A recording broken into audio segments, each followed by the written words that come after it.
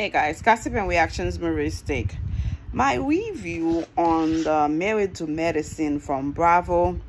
I even had to get some kind of subscription to be able to watch so I can tell you guys how I feel. I've always really have a lot of love for that show. And based on what I have seen last night, I'm happy for Dr. G. He finally find love. And but my concern is Dr. G is married to this young lady, which is 25 years way younger than him. And the way she find him is on social media, proposing something he've always wanted, which is a child, and being married to a wife that come home and cook for him. I mean, she's from, I believe, is it Texas? Yeah, where they have the bulls and everything else. And at first when I saw her, I thought she was Toya's cousin or sister because they look alike so much. Beautiful young lady. And then later on I realized she has a twin sister, and I'm a twin also, so power to the twins. So when I watched the whole thing, guys, now I have to pay $6 every month to make sure I have the Peacock streaming so I can see all the Bravo shows and come report it to you guys. That's a new addition that I'm gonna be doing, giving you my opinion, my takes on what's going on those shows. People watch, so of course, you know, somebody gonna have something to say, whether it's good or bad. So I said, oh, let me subscribe, let me pay for it on a monthly basis so I can see those shows and know what's going on. Oh my God, Phaedra is there looking fantastic, good for her. And we have Dr. Heavenly, petty and trashy as always. A lot of people love her attitude, love her ways, but I feel like it doesn't matter how much education you have. If you are from the ghetto area, if your mindset is ghetto, you're still gonna be a ghetto person, even though you're around a lot of educated people, even though you are educated. For some reason, the ghetto cannot get out of her system. A lot of people love her shadiness for that. I'm in the iffy way. She said a lot of stuff that makes sense. She said a lot of stuff a lot of people probably was thinking on the inside but not bringing it out. So that's on her. She's gonna be who she is, and good for her. But her husband, oh my God, the most wonderful man that we can see in those shows, because he's very quiet, very all to himself, business oriented. But unfortunately, he's married this woman that always put him, you know, down on the side. Anyhow, enough with Dr. Heavenly. Does Phaedra belong in this show? I don't know. She's a lawyer. She's not a doctor or doctor's wife, but she could bring a lot of shitty stuff. Of course, she has a place there. And her boutique with all those nice suits, coats. Yeah, she will do well. She'll do well. Okay. She's dating this pediatric, is it pediatric or cardiologist? Yes. I'm trying to remember all the stuff that I watch. But the thing that caught my attention the most when they asked Sweet Tea, which is Dr. G's fiance to be wife soon, when they asked her what is the most excited thing or important thing to be engaged, she said is to be able to get into the money a little bit. I was like, that's a red flag right there.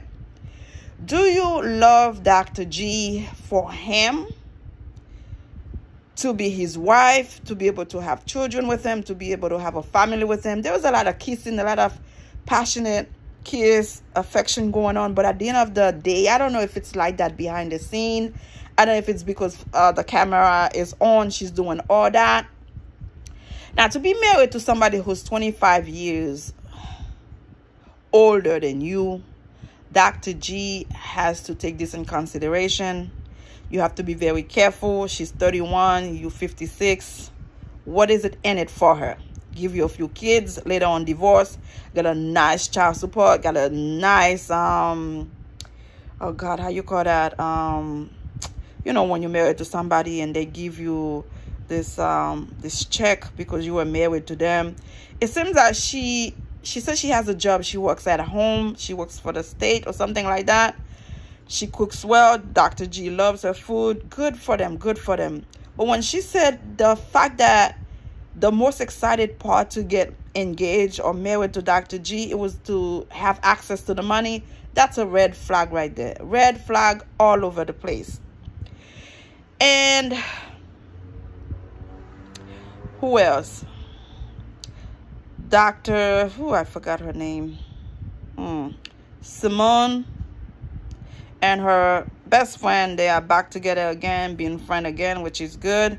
I forgot her name. I really like her. She dressed nice, and I've seen a few perfume from Bond Number 9 that I love. I saw in her place. I'm like, okay, she roll high. She goes really high. I like that about her.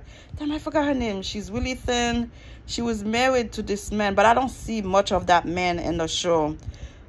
Dr. Simone's best friend. I just cannot bring her name up right now. Please forgive me. I watched the show last night, and things are kind of blurred right now. I'm trying to remember what I saw, what's red flag, what's to go for. So far, we know Dr. G is planning to have kids with this young lady. And if I were him, I would be very careful. I need to know what she's in it for, because to be having access to the money, that's the most exciting part.